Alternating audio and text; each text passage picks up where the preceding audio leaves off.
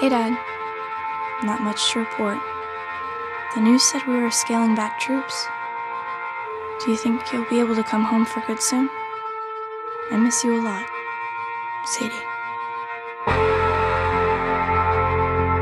I don't think you owe that man another day, much less another year, okay? You put your whole life on hold. You wanna walk with me home?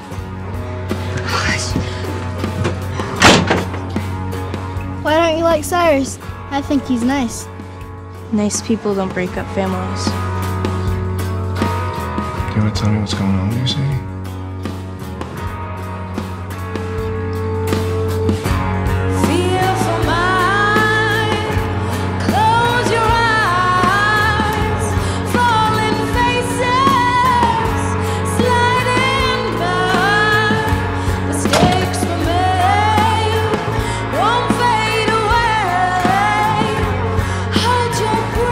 We're kids, Francis. Nobody cares what we do.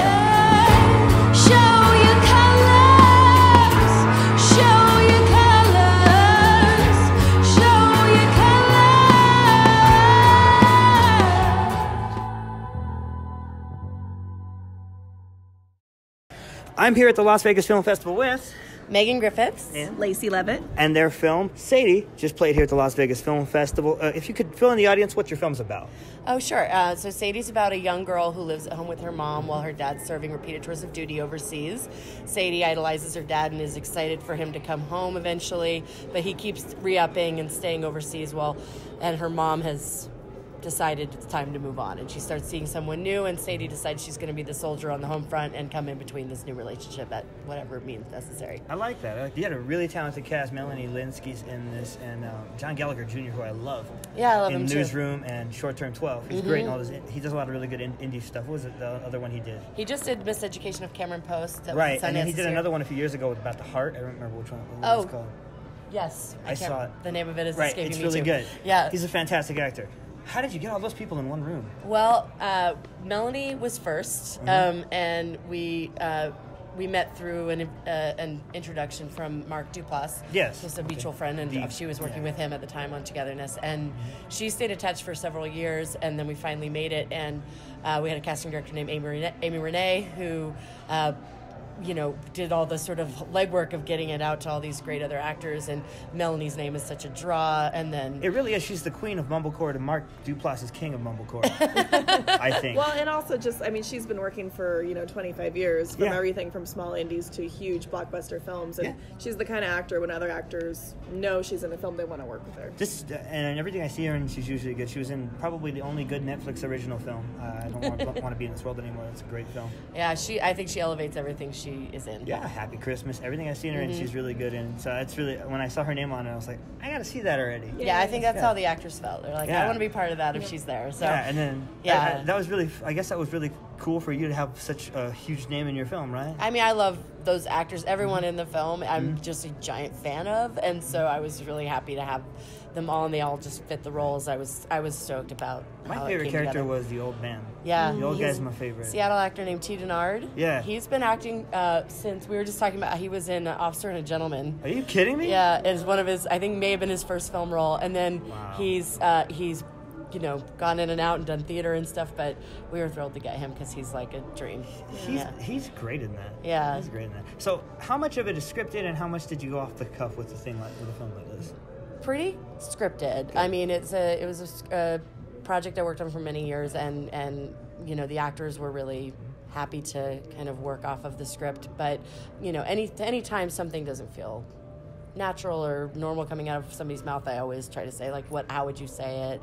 And sometimes, when you have great comedic improvisers like Tony Hale or our young actors Keith L. Williams, who is like an amazing, just had amazing things to add to things that you just want to like give them the freedom to play a little bit. Let's get that right. It's Emmy-winning Tony Hale. I think he Emmy-winning appreciated Tony the introduction every single time you say his name, right? Is that kind of how that has to go? I don't know. Yeah, he's a real diva on set. Is He, he? like, he demanded, Yeah. we couldn't make eye contact. We had to say Emmy award-winning Tony Hale. Do you realize I've been vape? Yeah, we got it. Like that. Sweetest guy ever. And Nicest Danielle man Brooks alive. too. I mean, she's Yeah, so of course. fun and funny. She's effervescent, and she just like You have she all these brings- great TV actors, and you put them in this great movie. Yeah. Because Gallagher comes from Newsroom, Danielle comes from Orange is the New It's Black, funny. of I know. course. I think of John as like short-term 12 because that's where I saw him first, and then I Same think beard. of Melanie from all these movies, and everyone's like, she's this comedic TV actress, and I'm like, oh right, I never watched that show. Me neither, but I love her work, so I mean, Yeah. we might have to do that. I know. I'll go back. And watch.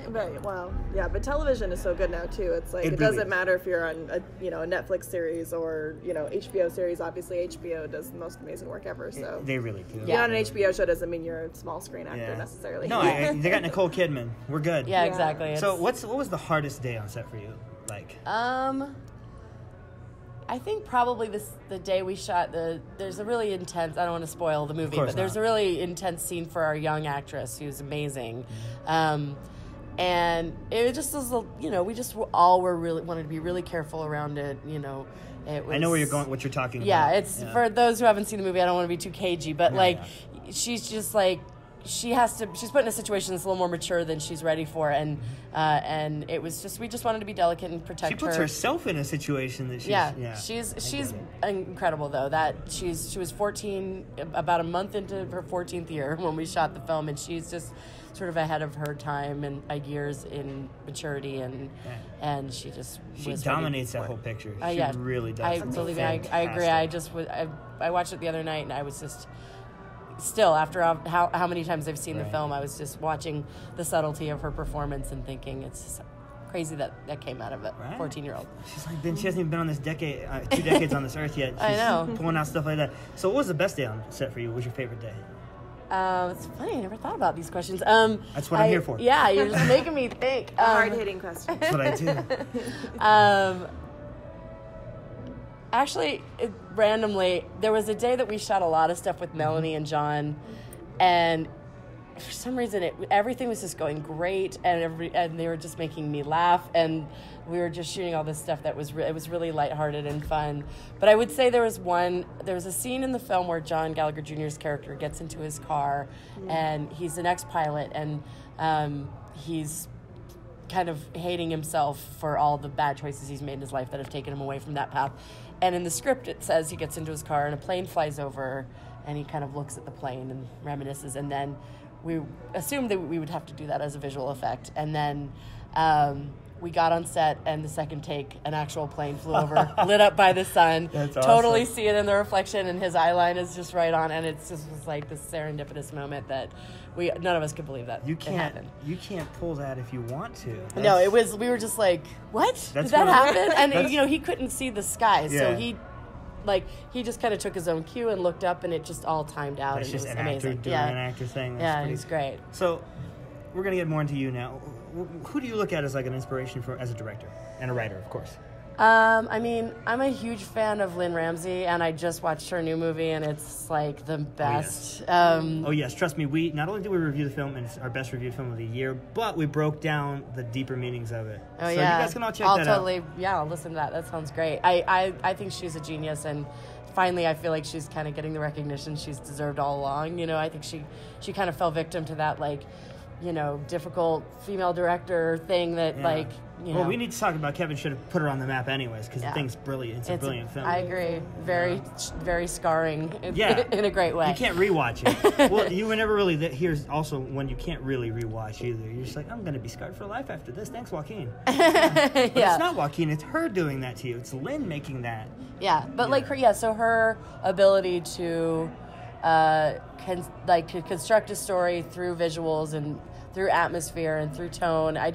I'm really in awe of how she approaches everything, and I just feel like she has a lot of integrity as an artist. I feel like there's a cadence-based analysis that she goes through, where it's just characters reacting without saying words, and I think that was very prevalent in your film as well. Oh, I think there was I'll take it. There were certain scenes where, John Gallagher's eyes would just do something, and you would know something's going on in there, or the flirtation, specifically between all the characters. There would be said words, but they would be said with just looks, you know, that sort of thing. And I think that's what you're talking about. Yeah. And it's there. You can see the inspiration there. Yeah, there's nothing I like more than watching actors do, you know, watching their faces and seeing them have these small little moments of revelation and thought that you can just kind of perceive like a film. human person would. Yeah.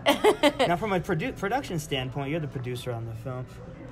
What's that got to be like working on a film like this with very tight constraints, very tight? You talked about it a little bit in the room, but you could only work with the kids for so long. You can only do this for so long. You can only work in the daylight for so long. You're in a trailer, which is very small space. And it was really, really cold. It was January. It's Seattle. Yeah, it's really cold. Yeah, it was freezing. If you want to be comfortable in life, I wouldn't suggest getting into independent film producing. Yeah. Making any film is hard, and then making a film with very little money is even harder.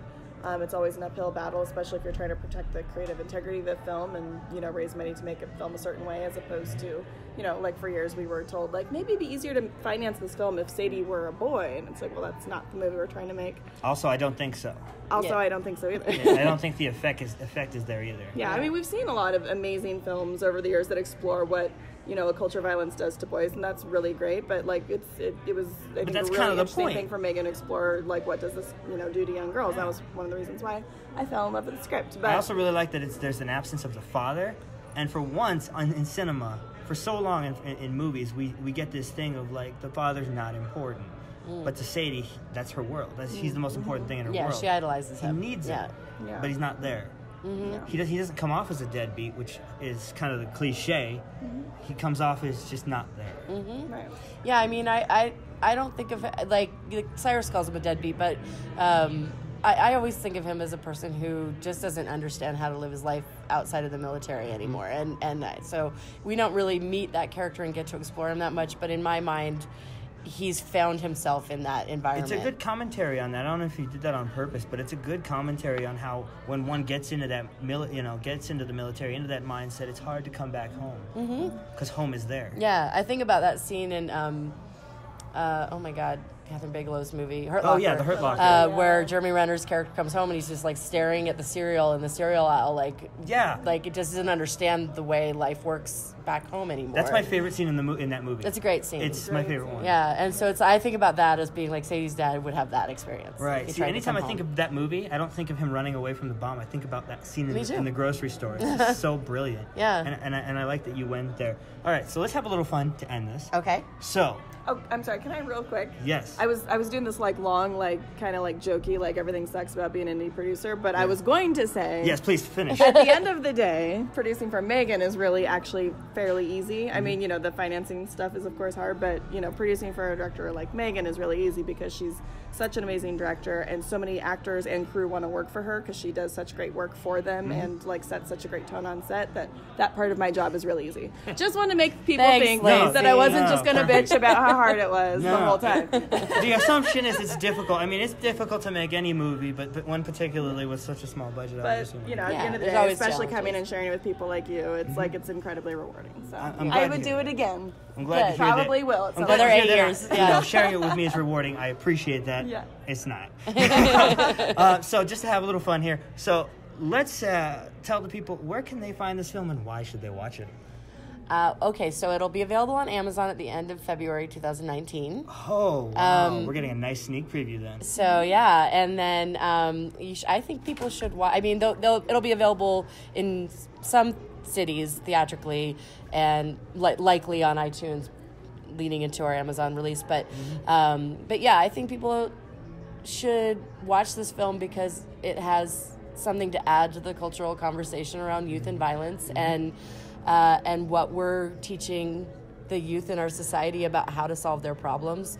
We're giving them a nonstop examples of people solving their problems with the use of guns and with the use of war and with the use of other violent techniques. And there's not a lot of consequences that we see people facing, and I think it's really damaging, and I'm really worried about where it's leading. And so this movie is trying to talk about our culpability as adults in forming these children and sort of their version of right and wrong and their version of problem solving. So I think it's something that everyone could stand to explore a little bit. I like that answer. Do you have maybe a little bit more to add, or do you think she nailed that? She nailed it. She always nails it. But I do think, and I would just also say, as we talked about, the actors are so amazing. And to see people like Tony Hale, we all know him as so incredibly funny and hysterical. He's Buster, He's Buster, and we all know and love him as Buster, but he brought such a depth and humanity to this role, and it was so great to have him around, and all of the actors did. And I'll just say too, like, I think when Megan wrote this film 8 years ago, it was incredibly powerful, and in the 8 years and with what's been happening in our political climate, I mean, obviously at this day and age, you can brag about sexual assault and still get elected president of the United States, and I think this is a very interesting film to watch in that context here and now. It became poignant. It just became more poignant. I mean, it really has unfortunately matured in an interesting way, like a fine wine. But I'd also say, to follow us. It's Sadie Film on Facebook and Twitter, and Film Sadie on Instagram. And of course, I'm going to be putting that out to the ether for all you folks who want to check it out.